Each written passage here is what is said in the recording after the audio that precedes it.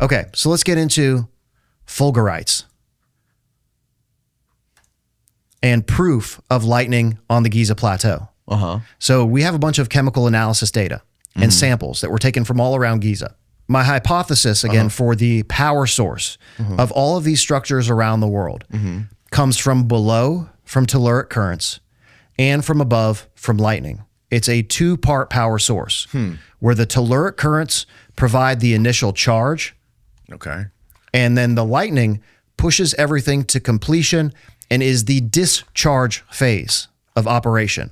So we have charging and discharging, as above, so below. Okay. Okay, so on the Giza Plateau, we have chemical analysis that were taken from the iron veins. And we'll get in. So my colleagues at the ACITA Project, it's an international research team that took a bunch of samples from 2010 to 2015, about 12 kilograms worth of samples. Wow. Were taken from all around the sites. ACITA Project. ISIDA, yeah. Shout out to all of my colleagues who will remain nameless at the ACITA Project. You know who you are. Exceptional. Why do you got to work. make them nameless? Because it's an anonymous research organization. Like a bunch of cowboys out there? Something like that. Yeah, yeah. And what they did, I would say, is clandestine. Ooh. Not necessarily approved, but they did collect samples. So this is one of the sample locations on the Giza Plateau where we discovered silicate microspheres from fulgurites. So fulgurites are fossilized lightning, and this is a close-up image of one of these silicate microspheres. So when lightning hits the ground, the high voltage electric current surges through the ground and fuses the substrate material. And it produces these branch-like formations called fulgurites. Right. So we found fulgurites all over the Giza Plateau, which is direct evidence that lightning was striking on the Giza Plateau, specifically connected to the iron veins that are emanating from the core of the Great Pyramid and the Central Pyramid. So these iron veins have features like vitrification and melting. There are fulgurites embedded in these iron veins, which is evidence of this high voltage electric current from lightning surging through these veins. So the Giza iron veins are the wiring network that connect all of the structures on the Giza Plateau. Interesting. Yeah, and I'll get to the function of the boat pits as circuit breakers here in just a minute when we get to the boat pits. Okay. It's also a new hypothesis. What are is that the pits that are on the outside base of the pyramids? Correct, yes. This is what Chris Dunn hypothesizes, that acids or chemicals could have been poured into those things, and they may have fed into the shafts like they go into the queen's chamber. Yeah, so I disagree with that hypothesis, but we are talking about the same features. Okay. Yeah, the boat pits. Got it. Yeah, I think they're circuit breakers. Circuit breakers. Correct. That control the allocation of voltage to different areas. And I've actually mapped the iron veins on the Giza Plateau, and those boat pits are cut into the bedrock in such a manner where they interrupt the veins. They cut right through the veins. When you say iron veins, what do you mean specifically? Can you have pictures of this? Yeah, of course I have pictures of it. Yeah, and we have chemical analysis data that shows exactly what these things are. So this is just an image that represents the charging and discharge process of telluric currents coming from above, coming from below, and lightning coming from above. Okay. So here's a couple of papers. So anybody that's new to my work, right?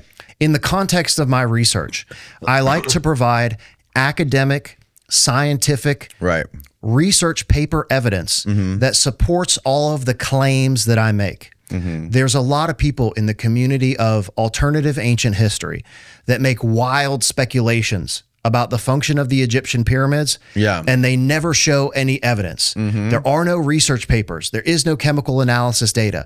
There is no academic support for these statements.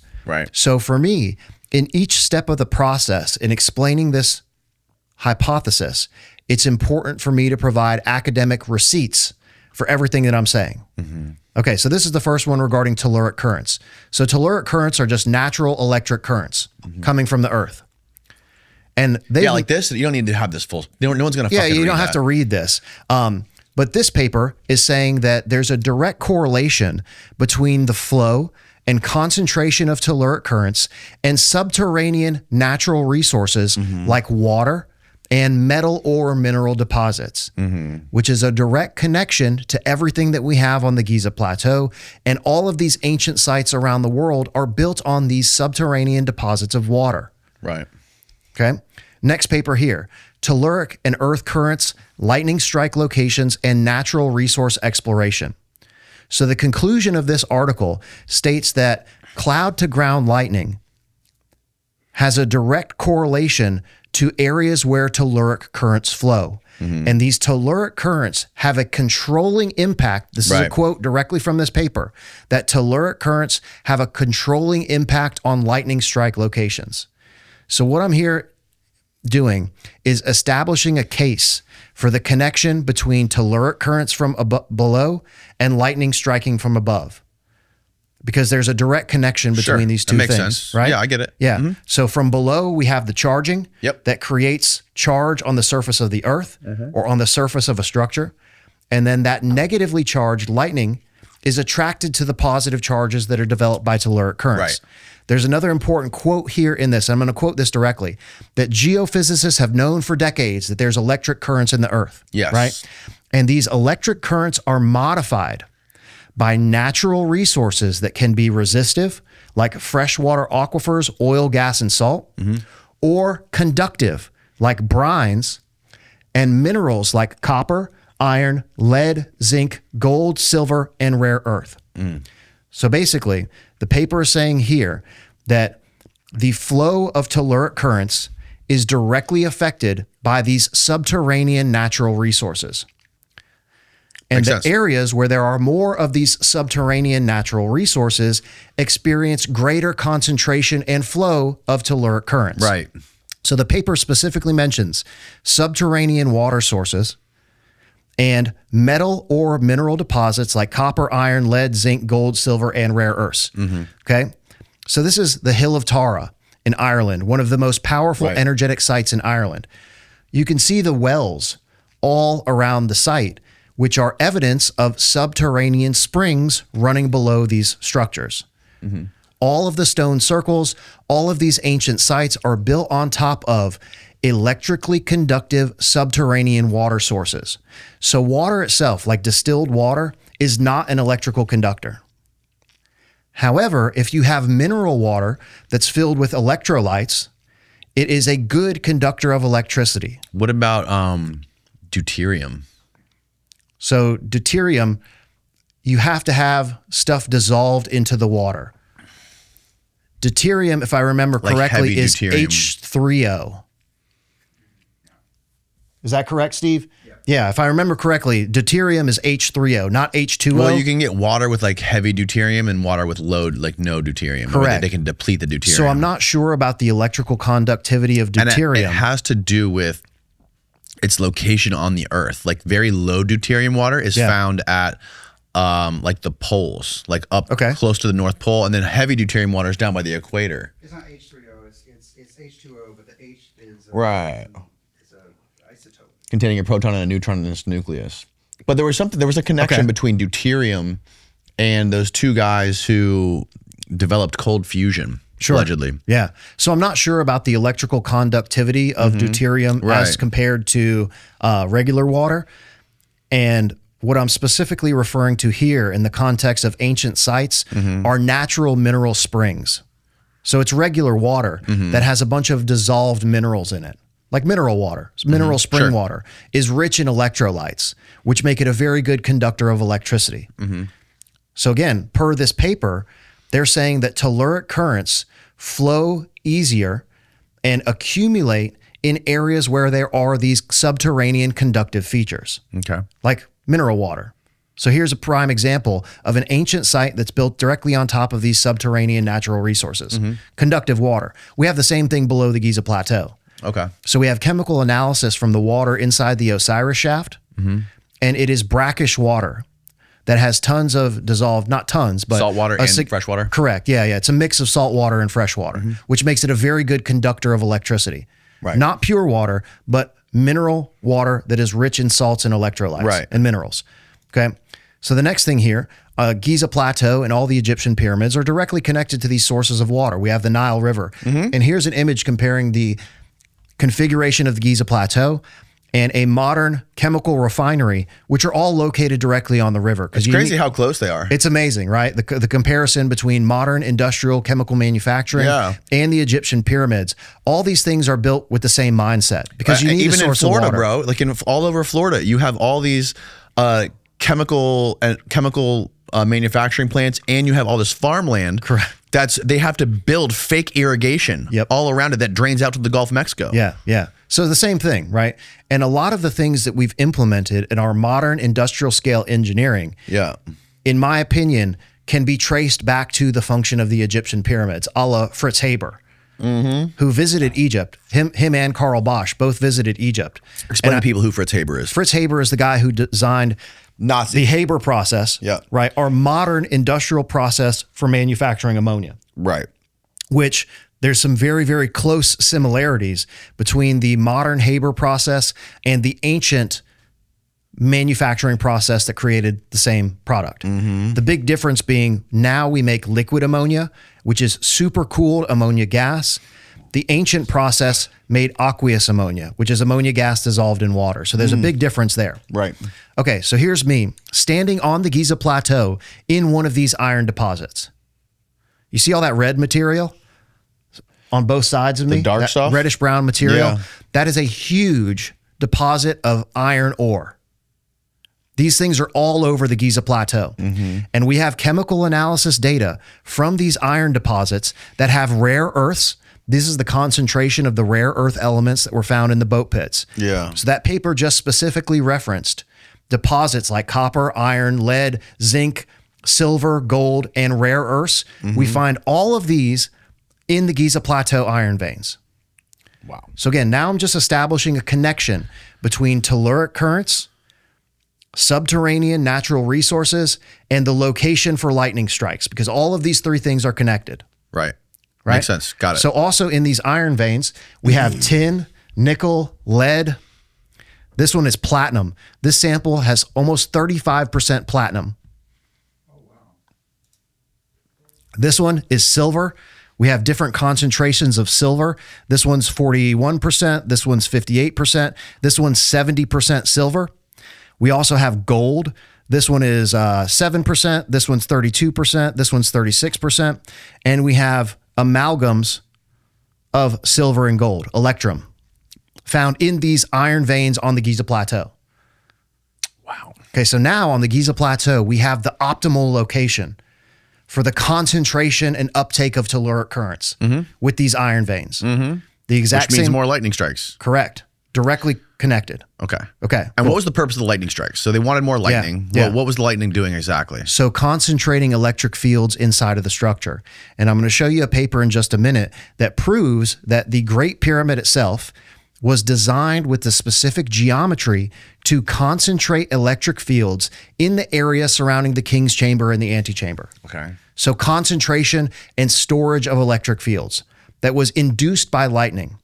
The pyramids, to create ammonia and sulfuric acid. Correct. Yes. Red Pyramid and Great Pyramid. Hydrochloric acid. Central Pyramid. Yes, correct. Yeah. God damn. Okay, so again, we were talking about the white, the black, and the red. The three colors. Yeah. Encoding knowledge of how each one operates. The limestone itself is for the concentration of those electric fields. And the paper I'll present here in just a little bit proves that. Okay. That the Great Pyramid, they only tested the geometry of the Great Pyramid, but I would hypothesize that this extrapolates to all of the pyramids, including the Red Pyramid, Bent Pyramid, and Central Pyramid. Yeah. That they all have specific geometry within the tetrahedron shape, like different slope angles. Yeah. So why are the Egyptian pyramids all different slope angles? They're all pyramids, but they're all slightly different. I believe that the Well, I mean, the question is like, why were they different angles? Like, was that on purpose? Or yeah, was it's that on just purpose. By chance? Yeah, so it adjusts the concentration of the electric fields. The slight variance in the geometry shifts the focus of the electric fields to the specific areas around the reaction chambers. So are you talking about specifically the three on the Giza Plateau? All of them. All of the pyramids that exist out in Egypt. Yeah. We're all getting lightning bolts hitting them. Not necessarily directly, but in the vicinity. Okay. Yeah. Okay, so the next thing here is... It'd be a scary place to live back in the day. So it actually would have been completely safe. Oh, really? Yeah. So same thing as like, you know, in my opinion, if you were beside these things, it's completely safe to stand next to a huge structure that's going to act as a lightning rod, because you standing on the ground would be under no danger whatsoever. Right.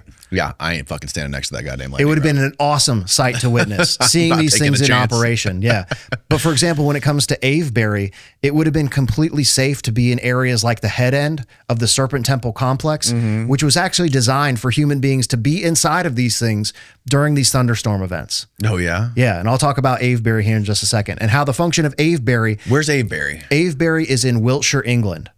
Oh, yeah, yeah. And I'm about to show you a mathematical connection that proves that there is a link between the Avebury Serpent Temple complex in Wiltshire, England, and the configuration of the Luxor Temple, which also has a cumulonimbus white horse lightning storm generator system. The Luxor Temple does. Correct. Okay, so this show me that shit. Yeah, yeah. I have some slides, and I'll talk about the function of Avebury. I want to make sure that we keep moving here. Yeah. Because again, I don't want to get too caught up on any, because I have all this in the context of the rest of the presentation. Yeah, we're good. Okay, so again, buckle up, ladies and gentlemen. This is about to be the most epic presentation you've ever heard on the function of ancient structures around the world. Because again, my work doesn't just focus on the Egyptian pyramids. Right. And everything that we're talking about now is going to establish the foundation of the mechanisms of operation that are going to drive the function of the Egyptian pyramids. It's all connected, and they all work the same way. The conclusion of this paper here just establishes a connection between the moon and the phases of the moon, earth tides, and lightning strikes. Okay. So there's What's the connection between more lightning strikes during certain phases of the moon. Okay. Okay, so again, we were talking about in certain parts of the world? All over the world. All over the world. Correct. More lightning. Yeah. And what phases specifically of the moon? So let me say here. So the conclusion that electrical currents in the rock matrix have a direct impact on lightning strike locations. This conclusion is supported by the fact that there are 25% more lightning strikes at high lunar tide when compared to the number of lightning strikes at low lunar tide. Oh, interesting. So there's a direct correlation between high tide, there's more lightning. Yep. Whoa. Yeah. That's wild. So again, this goes back to your point about why these structures are built with celestial alignments. Because the builders of these structures around the world understood what the electric universe has been saying. The electric universe hypothesis states that our solar system is an electromagnetically interconnected, integrated network. Right? So conjunctions of sun, earth, moon, all of these celestial conjunctions have a direct effect on electromagnetic forces here on the planet. So this ancient civilization was tracking things like the phases of the moon and the tide with structures like Stonehenge and Avebury, which are specifically tracking these phases of the moon, so they knew exactly when and where these lightning strikes were going to occur. Wow. Okay, so this is another paper here that basically connects the recirculation of electrical current on the planet. Telluric currents directly affect where lightning strikes. Lightning strikes then stimulate more telluric currents. That's what this paper here is saying.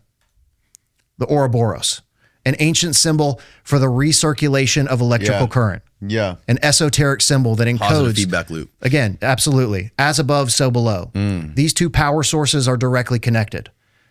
And it's a circulation loop of electrical current.